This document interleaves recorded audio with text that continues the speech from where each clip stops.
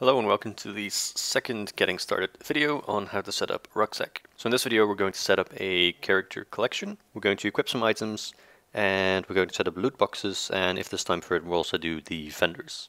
So let's get started with the character collection. So on our player we are going to create a new UNet equipable character, which defines an equipable character, and this character requires a specific collection which is used for the equipable character. So we need to create a UNet equipable equipment collection creator.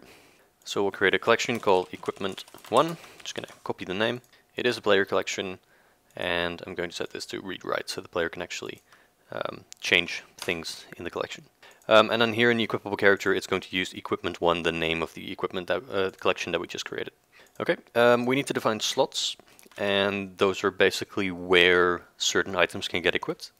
But there is a little utility here that we can use to copy things from the UI. So we can design our UI, specify where certain items can get equipped, and then using this utility, the editor part at the bottom, we can just copy it all over so the equipment collection knows where certain items can get equipped. So let's create the UI. I'm going to create a new character, equipment, and this is going to get the equipment collection UI.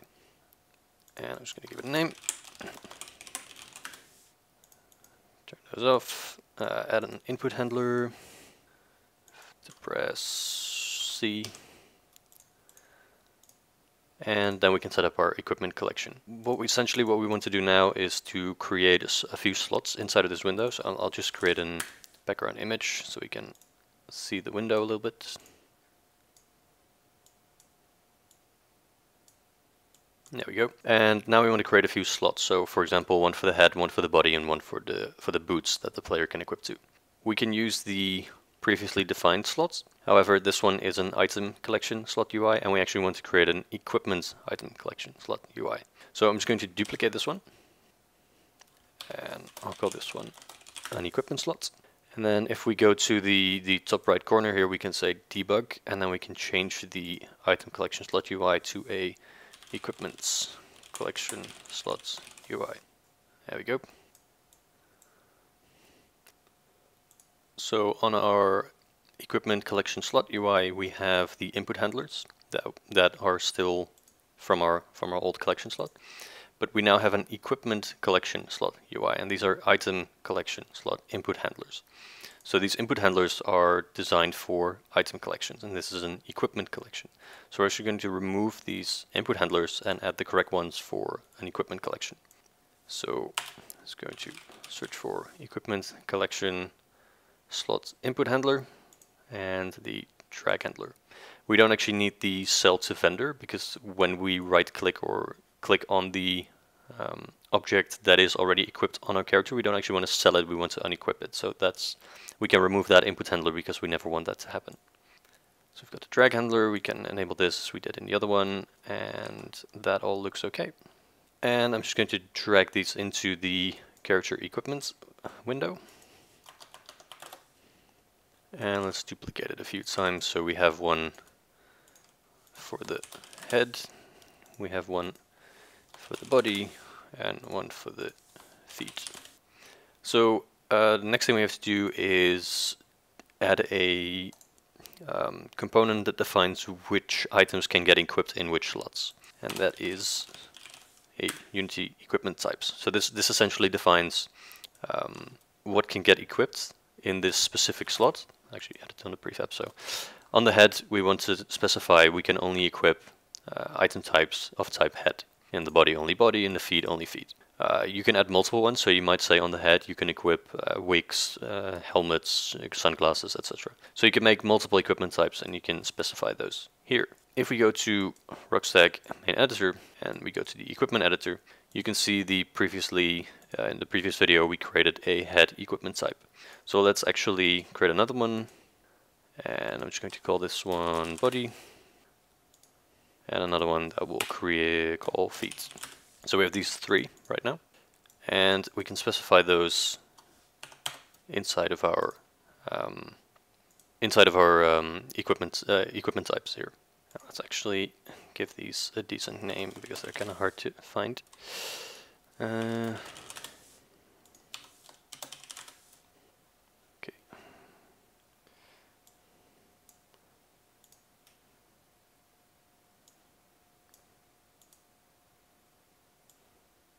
So we've set these up, and the last point we have to define is the mount point name.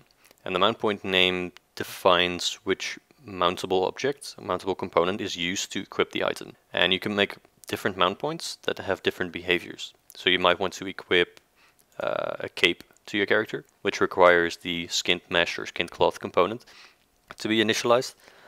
And you can do that through mount points. So in this case, let's give it the exact same name as the equipment type. And feet. And now we're going to define those on our player. So I'm just going to grab my player prefab and just drag it into the scene. And I'm going to create new empty object called the head. And if we search for mount points, you can see we have a cloth, skinned, and static mesh mount point. So the static one is just for example, a sword or a shield, something that doesn't move. The skinned one is for clothing, and the cloth mesh point is for dynamically simulated cloths. So let's start with the simple static mesh mount point. And actually, let's do it like this. And we've got one for the head, we've got one for the body, and we've got one for the feet. Now these have to match up with the ones that we set here. So mount point name feet is this mount point. And you can of course use different mount points. So if you want to use a static one here, or you want to use a cloth one here, etc., you can of course do that. So if we now scroll down, you can see that on our UNet equipable character, it's found these 3 mount points. So double check, make sure that they are here and registered, because otherwise the equipment won't work. So now our UNet equipment collection creator actually needs to have the equipment collection data, so the information about where items can get equipped. And the easiest way to do that is to grab our character equipment collection UI and to just drag it into our editor field here. But there's a few things we haven't done yet. So on our character equipment we haven't set our slot yet, so actually let's assign that one, set the UI container and the name, which was equipment 1. Just gonna double check equipment 1. So that one is actually set up now and it's ready to be used. So on our player we can copy the information from that collection UI into our equipment. So this is basically the data it copied. You don't really have to look or worry about this. It automatically copies it, but every time you change or add slots to your character equipment collection, make sure to update your character equipment collection again, because it needs to be the same as the information set in your UI. Okay, so our player is set up, everything looks okay. So let's just hit apply. So we apply all to our prefab. I'm just going to remove it from the scene again. So let's create some equipable characters and see if it all works. So I'm just going to go to the main editor and I'm going to create a new item, equipable item definition. Let's call it a sword.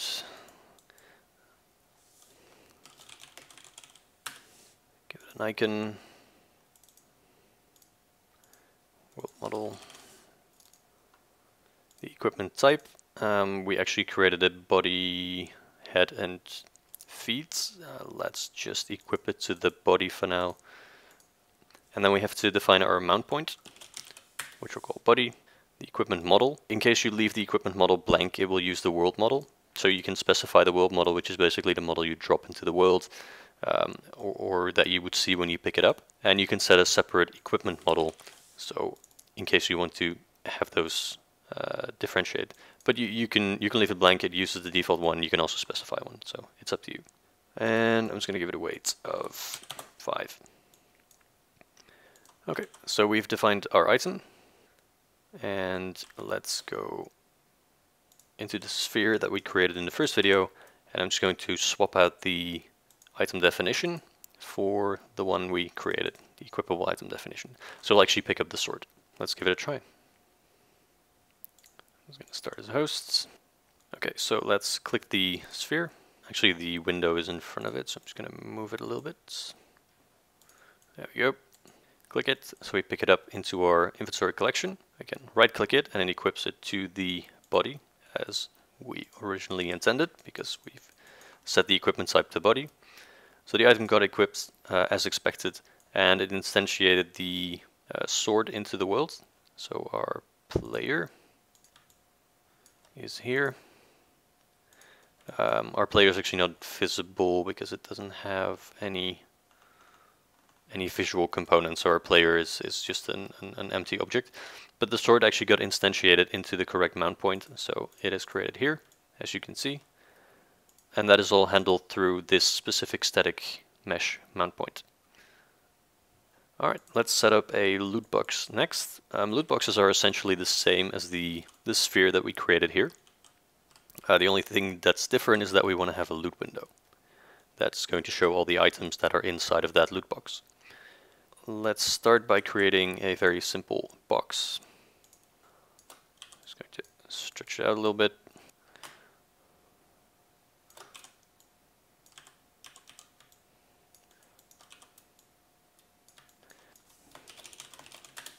So what we want to do now is create a collection creator. The same as we did before. Oh, sorry, a UNet item collection creator. And we'll give this a collection name of loots, a slot count of 5. It is not a player collection, and you actually cannot check it. When you do, you'll get an error. The permission the player gets is none.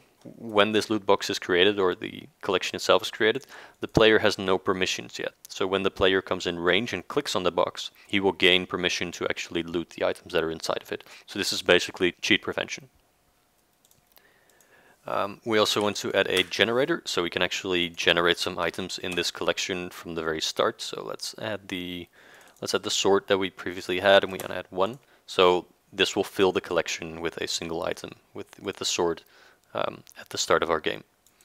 Okay, so now we want to make sure that we can actually use the loot box. So I'm just going to add a UNet trigger. We need a UNet trigger input handler, and we have the mouse click. We don't want to have a key code, and it's all set up correctly. And next up, the same way as we did with our sphere, we want to add a range handler. So we're just going to create empty. Call this range handler. Like that, which specifies the range in which we can use this loot box. And lastly, we want to give the player permission to the collection of the loot box when he or she clicks it, and that is done through an enabler. So we have an item collection enabler, which basically means whenever this trigger is used, I want to give a certain collection permissions. So the name is loots. So when the player uses this trigger, the collection name with loots, that player will get read and write permission. When the trigger is unused, the permission will be reset to none. And you can use this on any trigger you'd like. So you could, for example, allow the player to gain read and write permissions when they open a certain door, or any trigger, anything at all in your game. So that is all set up, and it looks good to get started. So let's give it a try. So I'm just going to click the box, and actually we see nothing happening at all. So if we go to Tools, Rucksack, and we open the UNet collection debugger, we get this window here, which basically allows us to see which permissions which player has based on the collections in the game. So here we have, for example, our collection name loots, and it has the GUID and the permission set, the type, etc., and the owner ID of that specific collection. So in this case, the loot box itself, so the object in the world, has read and write permissions, but the player here, you can see, which is our player, has also read and write permissions. If I click it again, the permissions will be revoked. As you can see, the player got removed from the identities with access list. So that player no longer has permission to use the collection that is associated with this loot box. If we click it again, we should get permission again. So what we want to do now is actually build a UI so we can actually see what's inside of that collection. We already have the permission, but we don't have anything to visualize it yet. And we're going to do that by creating a loot UI. Let's start as before by creating an image with a bit of a background.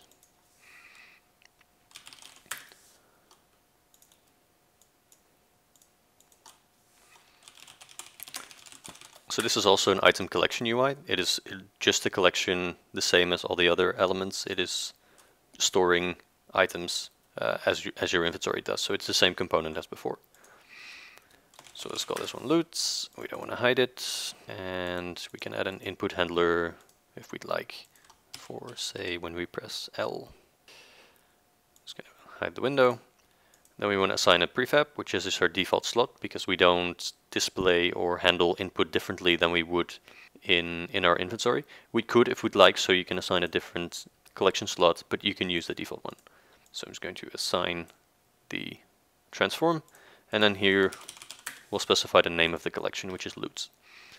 And let's add a grid layout group, so we can actually display the items properly in a grid. Okay, let's give it a try. So we're going to click it. As you can see, it repaints it up here. We can actually drag it outside of our loot box into our inventory right now. We can right click it to equip it. Everything works as expected.